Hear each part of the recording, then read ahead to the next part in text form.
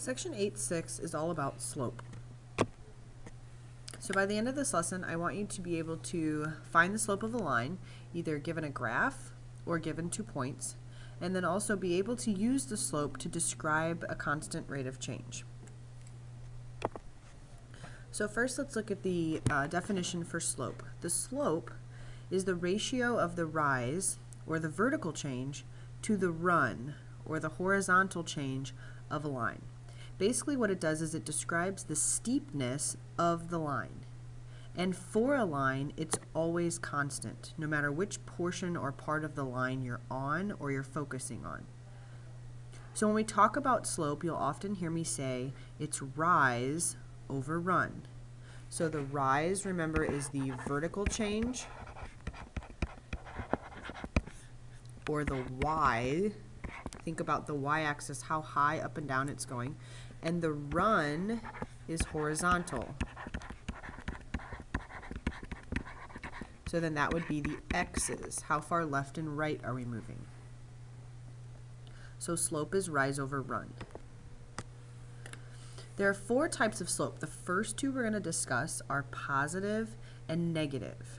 Notice that the red line is positive. It represents a rate of increase. As you move from the left to the right, you're going uphill. So we are increasing as we move from left to right. A negative slope represents a rate of decrease.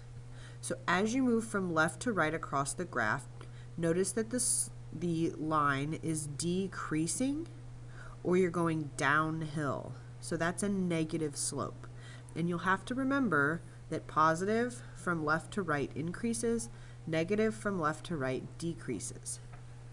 Steeper slopes represent greater rates of change. So the steeper a slope is, the closer it is to being completely vertical or up and down, is a greater rate of change.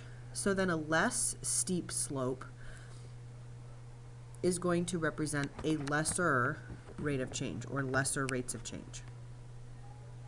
So let's look at some examples. Let's find the slope of the line. When you are given a graph and you're asked to find the slope of the line, one thing you can do is count rise over run. And slope is often indicated using the letter M. So you'll see me use M to describe slope. So remember, it's rise over run. What's nice about a graph when you have the line is you can look at any 2 points. They can be side by side, they can be further apart, but because the slope of a line is constant, no matter where on the line you are, you will always get the same answer. We do want to make sure, however, that we are always reducing the slope. So we want it to be a fraction in simplest form. So what I'm going to do is I'm going to start over here in this upper right-hand quadrant, quadrant 1, and I'm going to start down here, and I'm going to count how high am I going up and how high am I going over to get to the next point. So it's up, rise, over, run. So let me erase those lines so we can see the dots, but we go up 1, 2, 3. So my rise is positive 3, and I'm running to the right from here, 1, 2, 3, 4. So the slope is 3 over 4. Now, to prove the point that you can use any 2 ordered pairs, let's look at 2 different ones. So let's erase these marks here. I want you now to look at 2 different ordered pairs. And I'm going to space mine a little further apart, but I'm going to come all the way down here to the bottom left, and I'm going to go to the origin. So I'm going to count up 1, 2, 3, 4, 5, 6. So this slope would be 6 over 1, 2, 3, 4, 5, 6, 7, 8. So 6 over 8. Notice this fraction is not reduced, but if I reduce the fraction, I also get 3 over 4. And remember, that's because the slope of a line is constant. So let's look at another example. Oh, I should also point out, this line has positive slope. So you need to remember, because it's increasing from left to right, or we're going uphill, the 3/4 is going to be positive. Example 2, you can see 3 ordered pairs that are marked on the line. Again, you can use any ordered pair to help you find the slope, but again, it's rise over run. So I'm going to start here at this ordered pair, 2, -2, and I'm going to count up 1, 2, 3, 4. So it's 4 over, I'm going left 1, 2, 3, 4, 5, 6. So it's 4 over 6. Before I reduce though, I want to make sure that I'm understanding that this line has negative slope. So I need to put a negative sign on my fraction. Because it's decreasing from left to right, we're going downhill, the slope is negative. Now I'm going to reduce by dividing the top and the bottom by 2, and I get -2 over 3. So the slope of this line is -2 over 3. You would have found the same answer had you gone from this ordered pair to that one. You could have started down here and worked your way to the left.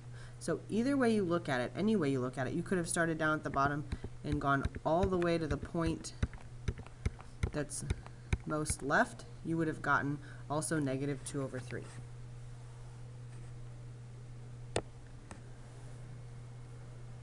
Pause the video here and try to find the slope of this line on your own. Taking into account, does this line have positive or negative slope? You should be able to look at this equation, or look at this graph, and tell me right away if it's positive or negative slope. So again, any ordered pairs will work. I'm going to start up here in the upper left, and I'm going to go to this ordered pair at -2, 4. So I'm going down 1, 2, 3, 4. And sometimes it helps to see that's 4. So the rise is 4. And the run from here is 1, 2. So I'm running 2, or 4 over 2. And again, I know that this line has negative slope. So it's -4 over 2. And I do need to reduce by dividing the top and the bottom by 2. Whoops. So I get -2 over 1. You can leave it like that, or you can write -2. It's your choice. Either are acceptable.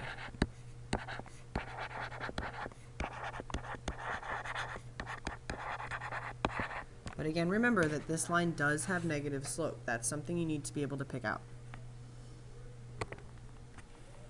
Now let's talk about the slope formula. We just figured out or discovered how to find the slope given the graph. But what if we don't have the graph and we just have 2 ordered pairs, or 2 points that the line passes through? So the slope, m, of a line passing through points at x1, y1, and x2, y2. Remember the subscripts just distinguish that we're talking about 2 different ordered pairs.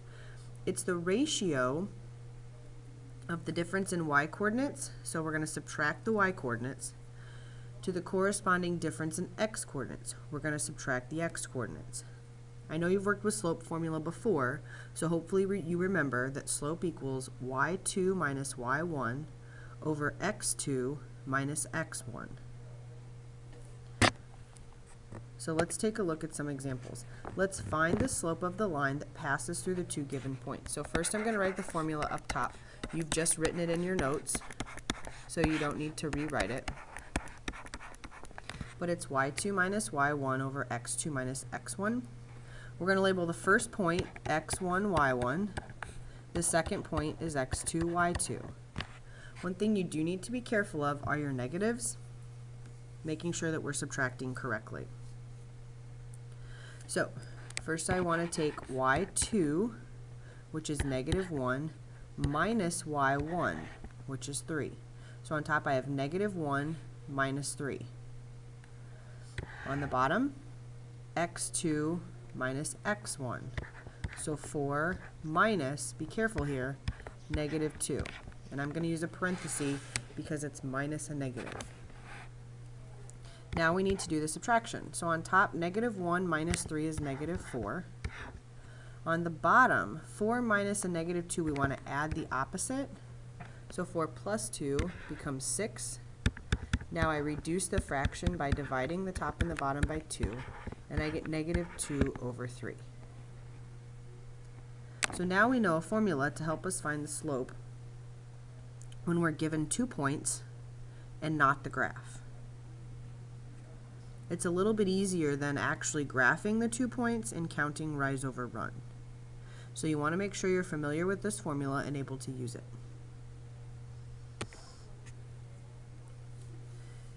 Example 5, we have -4, 3, and 1, 2. So again, I'm going to label x1, y1, x2, y2, simply because this is the first ordered pair, this is the second ordered pair. So my slope is y2 minus y1 over x2 minus x1.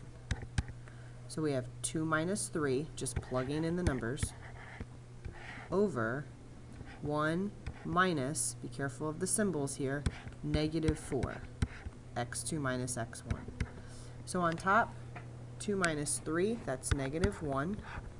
And on bottom, I add the opposite. 1 plus 4 is 5.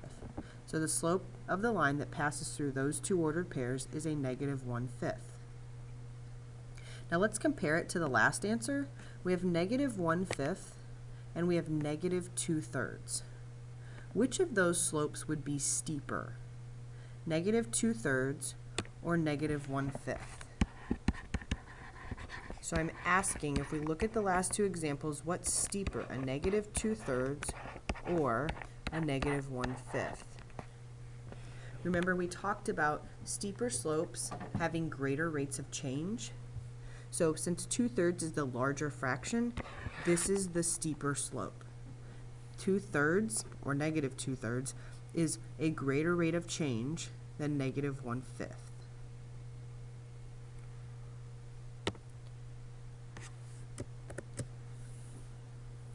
Okay, so if you'd like to pause the video here, try to find the slope between the 2 points on your own using the slope formula, and then check your answer with me. So we have x1, y1, we have x2, y2. So using our slope formula, it's y2 minus y1, so 3 minus 5. Notice it's always the back minus the front on the ordered pairs. Over x2 minus x1, so that would be 8 minus 1. On top, 3 minus 5, that's a -2. On bottom, we have 8 minus 1, which is a +7. So our slope is -2/7. This cannot be reduced. So it's your final answer. Hopefully you were able to get that. If not, you can see where you went wrong and correct your mistake. So we've talked about positive and negative slope. Now the two types of slope we want to talk about are the last two, are zero slope or undefined slope. The green line on the graph indicates zero slope. Notice it's a completely horizontal line and it has no rate of change. There is no steepness to this line. Imagine a really flat road. Many of our roads in Indiana are flat. They have zero slope. The other type of slope is undefined. And any time you have a vertical line, the black line on the graph, that type of slope is undefined. It's vertical. So remember, zero slope is a horizontal line. A line that's undefined in their slope is vertical. Let's look at a couple more examples. So find the slope of the line that passes through the two given points and then graph the line. So first we want to use our slope formula. Remember, it's y2 minus y1 over x2 minus x1. If I label the ordered pairs x1, y1, x2, y2. So on top we have 4 minus 4. And on bottom we have 2 minus -3. 4 minus 4 is 0. 2 minus a -3, if we add the opposite, is 5. We know that 0 over any number is just 0. So the slope of the line that goes through these two ordered pairs is 0. So now let's think, what should this line look like when we graph it? Well, if it has 0 slope, it should be a horizontal line. Let's plot the points and make sure. First we need to plot -3, 4, and +2, 4. And now if we draw the line, that goes through those two ordered pairs, you will see that it is a horizontal line, and horizontal lines have zero slope.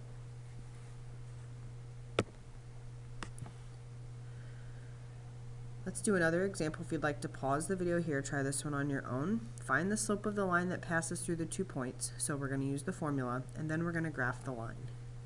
So we have x1, y1, x2, y2. And remember, the formula is y2 minus y1 over x2 minus x1. So for our slope, we have 0 minus 3 over 1 minus 1. 0 minus 3 is negative 3, and 1 minus 1 is 0. And we should know by now that anytime you try to divide by 0, it's undefined. We cannot divide by 0. So anytime you're doing the slope formula and you get a 0 in the denominator, the slope is undefined, and we need to write that. You need to make sure you're writing undefined. Writing negative 3 over 0 is not enough on slopes of lines that are undefined. So let's go back a couple slides and just look at the picture again. An undefined slope is a vertical line. So when we graph these ordered pairs, we should get a vertical line. So first we're graphing 1, 3. So right 1 and up 3. And we're graphing 1, 0. That's right on the x-axis. So if I draw the line that connects these 2 points, you do in fact see that we get a vertical line, and vertical lines have slopes that are undefined. So are you able to find the slope of a line given a graph? Can we count rise over run? Do you understand which slopes are positive and negative? Also, can you use the slope formula to find the slope of a line? Remember, it's y2 minus y1 over x2 minus x1. And are you able to use the slope to describe a constant rate of change? We talked about that in the 4th and 12th slides, where we dealt with types of slopes. So we have positive, negative, 0, and undefined. And we can also compare slopes based on their steepness. In class, we'll work on the first worksheet from 8.6.